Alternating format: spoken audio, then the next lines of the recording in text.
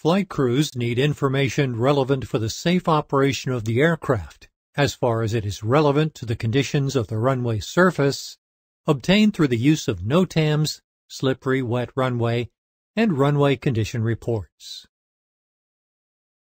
The aerodrome operator therefore shall report the runway surface condition over each third of the runway using a Runway Condition Report, RCR.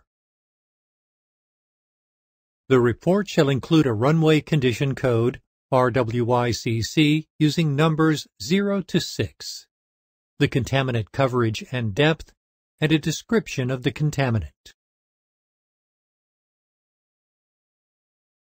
Reporting shall commence when a significant change in runway surface condition occurs due to water, snow, slush, ice, or frost. Reporting of the runway surface condition shall continue to reflect significant changes until the runway is no longer contaminated.